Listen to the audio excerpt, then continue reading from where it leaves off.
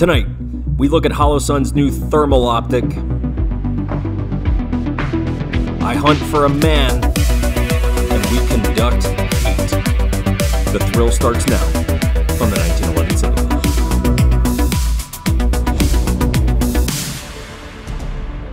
If you're anything like me, you grew up with 80s and 90s action movies being the source of your childhood inspiration. And one of the all-time greats is 1987's Predator.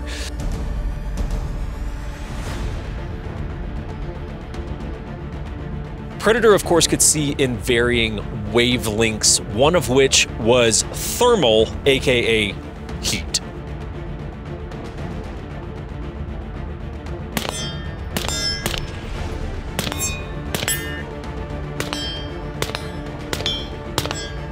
Fast forward the clock 35 years, and Holosun may have finally given us a sighting system that our dreadlock alien friend might be proud of.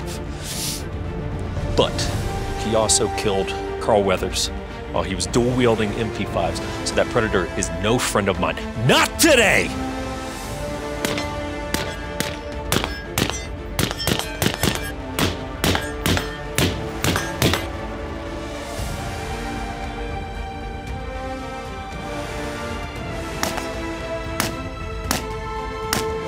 The DRS-TH on bottom is a standard red dot sight from Holosun. And then on top, we've got a little bit of fanciness going on. You see a push of this button right here, and the optic transforms into a heat-seeking optic. Run. Get out of here, seriously? You motherfucker. Now, we reviewed and quite liked the night vision version of this optic, but thermal is a different animal. And with that said, I must put aside my childhood love of action movies to ponder, is this thing any good?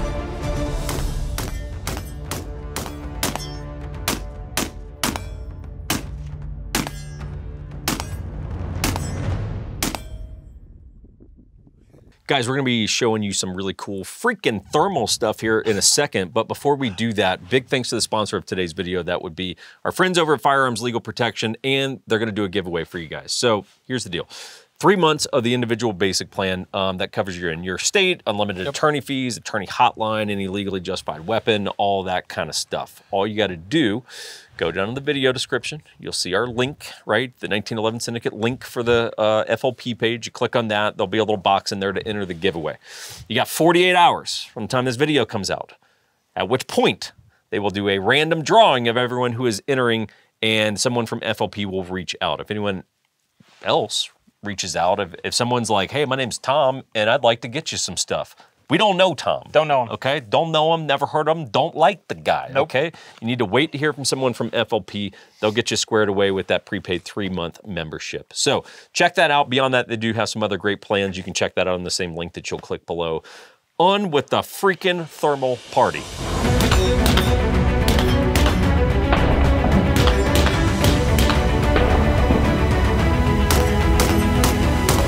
Okay, everyone, so let's recap the features a little bit of the thermal unit. Now, we did do the night vision video, and so you can go get basically the night vision version, but basically this and the night vision version of the DRS really operate the exact same way. One's just thermal, one's night vision. But hey, quick recap. So you got a daytime red dot. That's what's happening on the bottom here. So you basically look through the little screen, you see your red dot. You can run it just like any of Holosun's red dots with multiple reticle system. It's got shake awake, you know, it's very standard Holosun red dot. What you expect from right? them. Yeah, exactly. On top is where you now have the thermal camera, right? So that little lens there, that's where you've got your thermal. 50 FPS on the refresh rate. We'll show you an image here of the back of the unit in terms of the little button system and sort of how that works. You got your power button on top, and then you got a variety of like 5 little buttons that basically control the whole unit on the thermal side of the house at the very least. So you do have a zoom feature, much like the night vision one. Different power though. So where the night vision one's 1, 2, 4, and 8x, this is 1, 3, and 5x. Okay. So obviously thermal and night vision are different things. These are very close to being the same, but there is a little bit of difference. You do have 6 brightness settings. when it's cranked all the way up, like things are glowing, you know? So it's like you can take your pick. It's really easy to cycle through. It's just the little button that like looks like a star. That's the little brightness display, right? You can hit that and cycle through there. You do have 3 digital reticles on the thermal side. I would also keep in mind that you can have the red dot itself on. If you're like, all right, I'm less into the digital reticles, you could just run the red dot, but you basically wind up sort of slaving up the digital. Basically, you zero the dot, the actual red dot, and then you try to align the digital reticle with the red dot. That's kind of about the best way. Lay them on top of each other, basically. Yeah, you just start using the menu and the arrows and stuff, and you start tracking the digital reticle until you get it to where the red dot is. It's actually pretty intuitive, and you can always zoom to get a tighter image on it. So. We've got that. Much like the other unit, onboard recording for photos and videos, 24 gigs of memory, which I think is actually pretty damn impressive. Yeah. And you just press the little up button, takes a photo, you hold it down briefly, and it starts recording. You'll see like a couple little lights and sensors light up when it's recording so that you know it is indeed recording. And then you can just hook that up to your computer. There's a cable that comes in the box. It'll sync up with your computer. You can import the footage, watch it, show your friends how cool you are with your new thermal optic. It is powered by 2 rechargeable 18350 batteries. You can pop those out and throw them in a charger, or you can just use the little power cord, hook it up to the, plug it into the wall, hook it up to the optic, and you can just charge on board like that. Price is different than the night vision unit. So this one comes in at $1,600, so you're paying about an extra $400, right? Yeah. I completely tap out on being any expert on digital night vision or thermal, but that would lead me to believe the thermal's simply more expensive. I mean, that's the logical conclusion. I guess. Yeah, you know, smarter people than me got to answer that one. So anyway, $1,600, and the real question becomes, what's it like to shoot? All right, everyone, frosty night here in Utah. We're going to talk about what it's like to actually shoot this thing. So Chris hasn't actually looked through it yet, minus maybe the SHOT Show floor. No, I didn't even look at it then. Oh, okay. Okay, cool. So I've got your red dot on super low setting right now. So I'm going to start recording. That way the people at home I can't see. Can see what you're seeing. So it's just one press of the up button. All right, Crispy, here we go. We're going to sync this up, right? 3, 2, 1, hitting the record. Now you're recording, so now everyone can see basically what it kind of looks like. Huh. Check that out. Different heat source. No way. So we've got a couple little fires that we built, a couple little mini campfires and a road flare down there. That is kind of cool, man. Does the target sort of illuminate at all with heat? No, not at all. I wasn't sure if the fire was going to... No, it's just way too cold. Heat it up. Yeah, of course. Thanks a lot, Utah. But you can see around it rocks that have heated up that are like a good distance, 8 inches or so away from the fire. Yeah. And those are hot. Yeah. Look at that. And it just overlays it in a real good way. Yeah. Okay. So, there's certainly, there's little doubt that there's more sophisticated thermals out there, but we start playing the cost, benefit versus cost kind of game where you're like, all right, $1,600. We got a daytime red dot with this thermal system on it. Yeah. Point at the truck, because the truck was just on. Let's see if that engine's maybe like kind of glowing at all. Oh, yeah. Okay, so the light from the fire through the optic makes it a little tougher. Yeah. But now looking at the truck, I mean, I can see through the grill. The wheel wells are warm. Where there is a light on in the cab, I can see. Cool. Check that out. Yeah, that's much cooler. All right, guys, if you're ever looking for a way to support us, outside of just watching, subscribing, liking, commenting, right? Yeah, great. We are a real estate company, believe it or not. Jake's licensed here in Utah. I'm down in Arizona. We have affiliates all over the country. You need help with real estate, we're your guys. We also have a Patreon. If you just want to throw money at us, we do some limited release stuff there, like some watches, some lighters. We also host classes from reputable instructors starting all over the country here recently. Yeah, it looks like we'll probably have one on the East Coast later this year. It's going to be pretty cool. Yep. Not telling you who it's with, but it's someone you would know. Yep, my bad. So if you've been watching for a while, want to support us even further than just watching, there's some ways. All right, guys, so what we're going to do, this is, the only way this video works is if you guys can kind of see how this thing actually looks.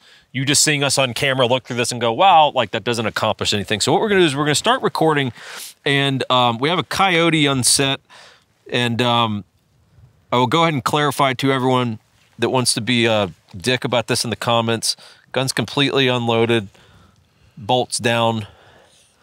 So, because the reality is coats and all this stuff do kind of hide that heat signature, but Finn ain't got no coat. So Finn, let's go for a walk. Run, Finn.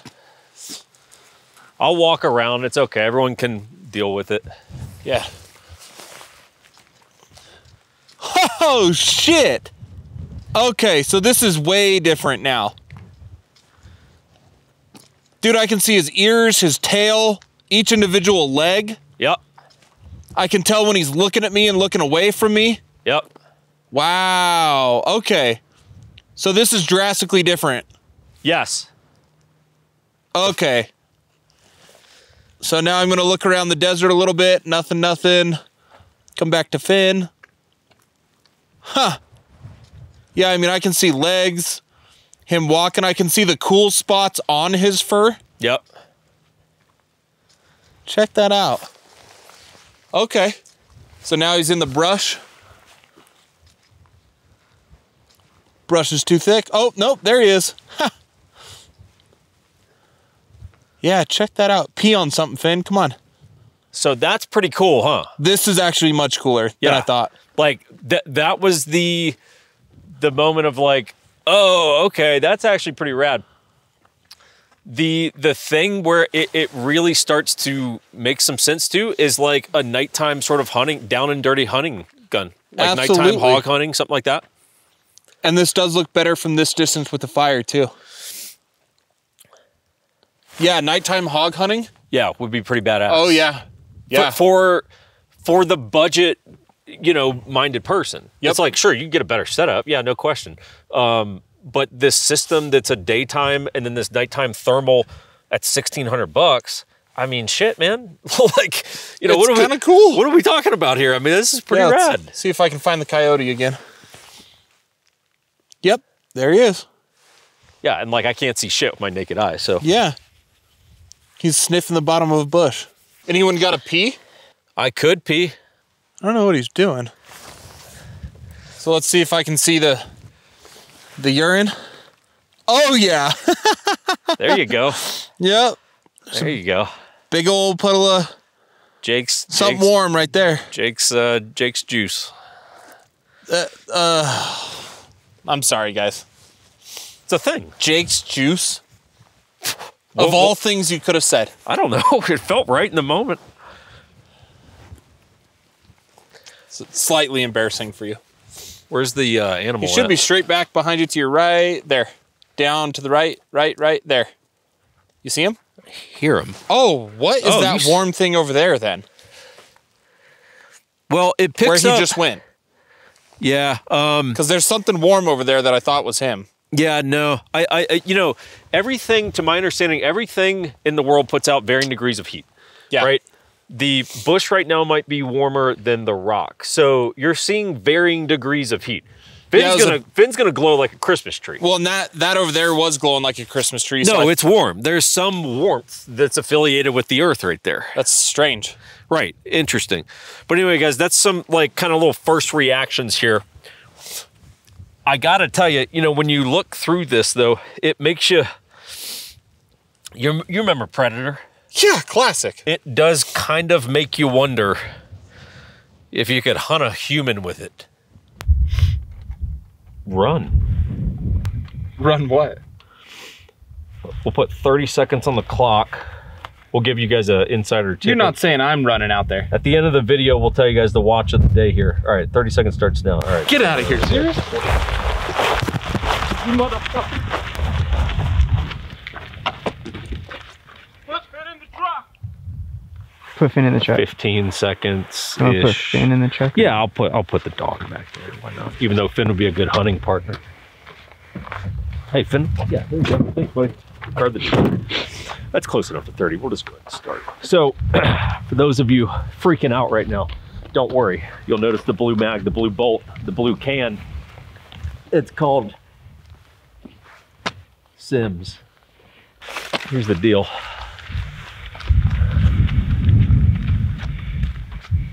He's not a small man, so it's not like he can really hide that well.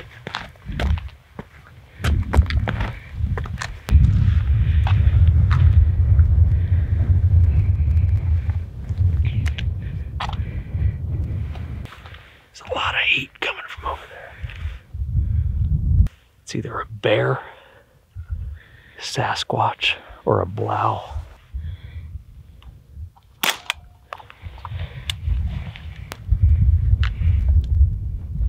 Negative. Neither. Just wasted around. You shot before you PID'd a target? Well, there is significant heat there, which does lead you down the path of a demon or something was there. Not bad. I'm impressed.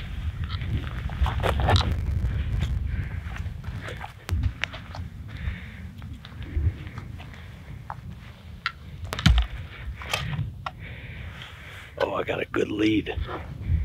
I got a good lead.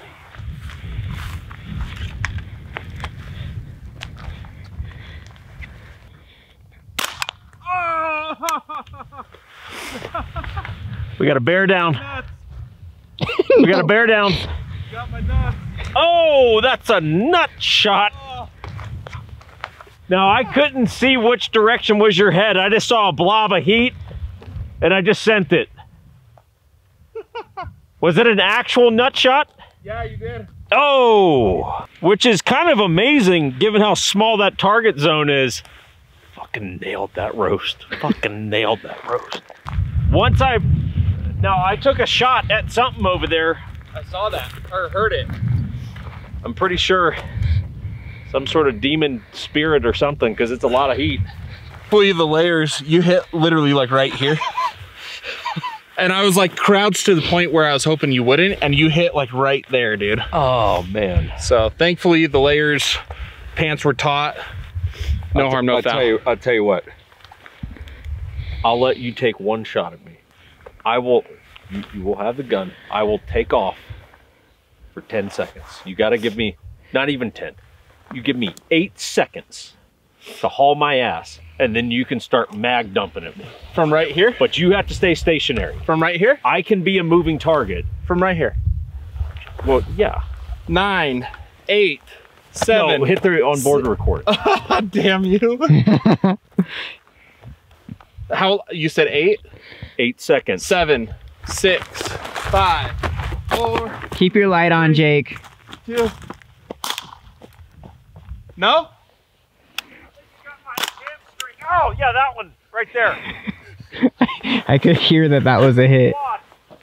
Turn around. No, don't hit me facing forward. Yeah, turn around. No, that hurt. Stay right there. No. Dang. I can see you real well, dude. Right below the butt cheek. I got tagged somewhere right in here. Let me see your light. I got tagged somewhere. Move your hand, here. bitch. Right there. Right there. Oh, not the Fjall Ravens. These are new Fjall Ravens. Oh, I got you 2 times. Yeah, I got hit twice. In there. I took 2 to the leg. Good group. And just kept. Group. I'll take that group. Just kept moving.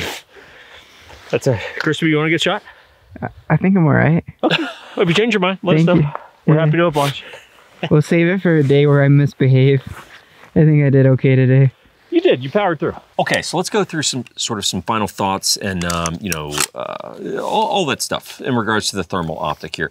Some of this we covered on the night vision one about a month ago at this point, so you guys can go get some of that recap. But I guess the first thing I would just tell you is, hey, this is Gen 1 tech, and I think that's very important to keep in mind. Yeah. I will give you an example of that. I told Holosun this, and I still can't quite come up with the answer for it. So basically the first night out with it, the only way I can describe it is I think the refresh rate was off. Okay. So, and maybe we'll even be able to show you some of that footage. We might still have it. So like when I was tracking a moving target in the form of wild animal, a moving target was real choppy. Okay. Where it was like, oh boy, so this is rough. I was like, this might be fine on a stationary target, but this is gonna be real rough on a moving target, okay? And so that was my first impression, right? It was kind of a funky first night where I was like, I don't know, man, I'm kind of uncomfortable. Skeptical. Like I don't quite know what to do here. And I think it was just a glitch. I think it was just some sort of bug in the system or whatever, because ever since that night, mind you, I did not reset the system. I didn't do anything. I've charged the batteries just to keep the unit charged up. And it went away, and it's been perfectly smooth. And on the subsequent nights, I was like, oh, hell yeah. I was like, this is what this is Shines about. out. Yeah. And so again, I say that only to illustrate the point of, hey, look, it's Gen 1 tech. Is it gonna be perfect out of the gates? Maybe, but I'm just saying, hey, you might be subject to some little glitches or something like that where, hey, you might have to reset the system or you know, something to that effect. So just be aware of that. What was kind of your experience in relation to like other stuff you played with or anything like that? Yeah, so other stuff I played with at a previous job was a $17,000 unit. Yeah, nice. Okay, it can be a dedicated unit. It can also go in front of like a LPVO or a red dot or things of that sort, right? So like, that is not even a fair comparison, right? It's not at all. Having said that, this exceeded my expectations for a $1,500? $1,600 optic. This exceeded having previous experience with, it's the Pixels on Target Voodoo S. It's a $17,000 unit. Okay. Comparing the two, I was like, we'll see. And I was a little biased because I had the previous experience. Looking through this, having the, you know, a live wild animal to look at through it. Yeah. It exceeded my expectations. Yeah. It is better than I thought it was going to be. So same, once I got through that first night, on all the subsequent nights, I was like, dude, this is legit. Yeah. I mean, at that price point, I was like, dude, this is fantastic. Yeah. You know, I mean, you really got to look at this and go, I don't know, man. I don't really know what a whole lot you can find to complain about. So I'll tell you this in terms of like maybe which unit would be more practical if you're going, all right, I'm going to get one of them. I'm going to get night vision or thermal. Which route do I go? I think the thermal might be a tad bit more complex from the end user perspective. There's more, there's just more options in terms of how you can run thermal than night vision. So it's like you might have to play around with it a little bit more. That's really, hey, a couple hours of your life to read the manual and set it up. And you shouldn't really have to touch it at that point unless something dramatically changes. But in terms of which unit is more practical, night vision unit's about $400 less, okay? So that's a factor. I think night vision overall, and for me, I'm gonna use my use case, would be a little more fun and a little more practical. I think I would use the night vision unit more than I would use the thermal unit. Okay. Okay. That's for me. Yeah. Because again, a lot of times, you know, I'm out after dark and you just go, look, man, at least, again, a down and dirty sort of nods truck gun. I can, you know, kind of look out, just, you know, see if there's anything out or whatever. It's like, yeah, you can do this with that. But the difference is, hey, I can just shoot standard targets at night with the night vision one. It's like, well, you need the heat source for this to really come to life. I see where you're going with that. You know, so it's like, I do feel like I would get more use out of the night vision unit on top of being $400 cheaper. That'd probably be the route that I'd go. Okay. See, and I'd probably go this route just because I could see more use for thermal being daytime and nighttime. Yeah. Right? Sure. So for me, final rating, looking at the unit, I've been quite happy with it. I think I'm gonna just match what I did on the night vision unit and give it a solid B. I think that's fair. Yeah, it's like, hey, this is the worst this will ever be. This will only get better from here. Yep. There's really not much in the way of competitors of this, as best I can tell, especially at that sort of price point. So you go, look, man, kudos on coming out with something that I think the market's really going to be excited about. Is it perfect? No. But is it pretty darn good?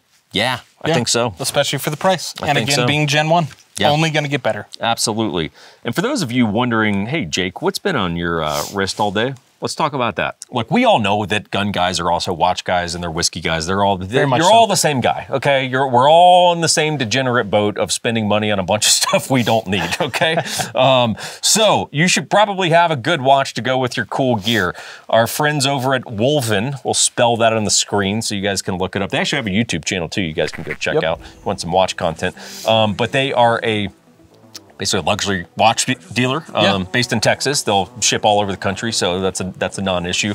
But sort of the watch of the day, I mean, how nicely paired is the Sitka multi-cam with the green Type A rifle with the green dial Panerai submersible with the E-steel green model. strap. I mean, you're just like, hey, man, there's a whole vibe thing going here. And I'm not a fashionable man by any stretch of the imagination, but I got to admit, this is a good combination of things right here, and I feel very good about it. They carry some unique stuff too, like Richard Mille, Yeah. Patek, any of those more upscale, kind of harder to find things. Yes. And everyday stuff like Omega, Panerai, Tudor, things of that sort. Yeah, real chump change, right? Panerais. Didn't mean it that way. No. But Richard Mille stuff can be like $250,000. Exactly. So, you know, there's levels to the game, and they play at a pretty wide range of that level. Big time. So, which I like seeing. Family owned and operated out of the DFW area. Thank you to the boys over at Wolvyn. Really appreciate it. Super cool. See you guys next week.